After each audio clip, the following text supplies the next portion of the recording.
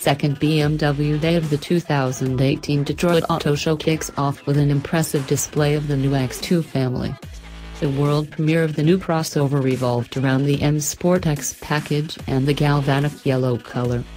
Continuing down the same path of quirky and flashy colors, the X2 is now being introduced in Misano Blue.All. The new paint options for the X2 come to emphasize its demographic, one that has already made the X1 one of the most popular SUVs on the road.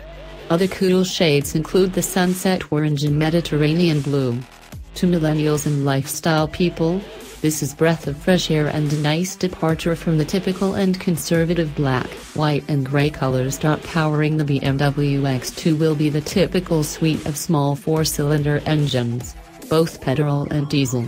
So there will be a BMW X2 xDrive 18i, xDrive 20i, xDrive 28i, xDrive 20d and xDrive 25d.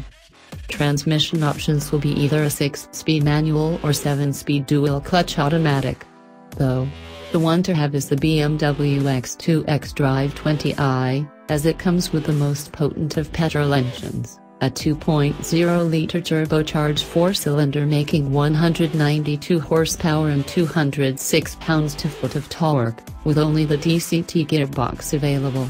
BMW claims it can get from 0 to 60 miles per hour in 7.7 seconds.